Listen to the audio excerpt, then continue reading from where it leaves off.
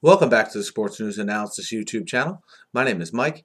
I'm continuing my Week 5 recaps and analysis. This video is for the game between the San Francisco 49ers and the Houston Texans. It was played out in Candlestick Park in San Francisco in a San Francisco rout by a score of 34-3.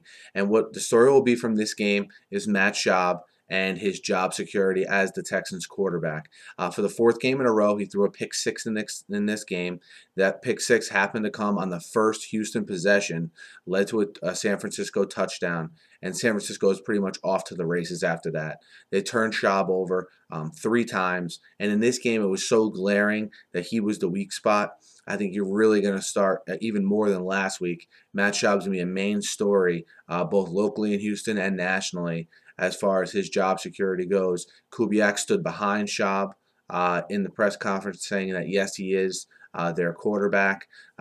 We'll see how this unfolds, but you had a game where their running game was good. If they could have stuck with that and didn't have to abandon it because they were down by so much, who knows how this game would have played out. They rushed for 130 yards as a team, again, on a limited basis because of the fact that they were down so much pretty early in this game. From a defensive standpoint, the Texans were put in very tough spots all day, short field positions, things of that nature. They didn't play great. Okay, they did allow the one big play they allowed was right out of halftime, a 60-yard Colin Kaepernick to Vernon Davis touchdown pass, which was really the only big play of significance from an offensive standpoint for the 49ers.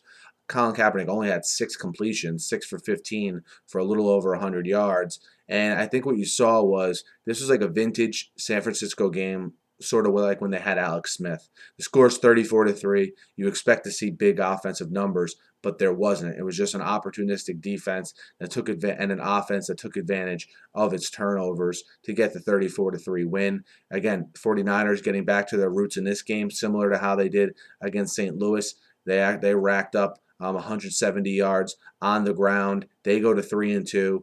Houston goes to 2-3 as they both head into Week 6 here. Definitely, I think these teams are both in the mode where, especially the Texans now, their next game is a must-win, and the 49ers trying to they inch a little bit closer to the Seahawks, trying to get that home field over the Seahawks because the 49ers know more than anyone. You don't want to go up to the Pacific Northwest in the playoffs. They inch a little bit closer to the Seahawks. We'll see how this unfolds here.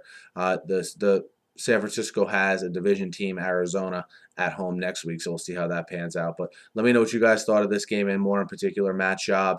Look, they gave this guy a $67 million extension before last year, so I don't know how good their flexibility is other than just benching him, having all that money on the bench, and playing TJ Yates, which, who knows what you get from him. But let me know what you guys think. Hit me up in the YouTube comments. Hit me up on Twitter at SNewsAnalysis. Be sure to subscribe to my channel. I preview every game every week. I recap every game every week.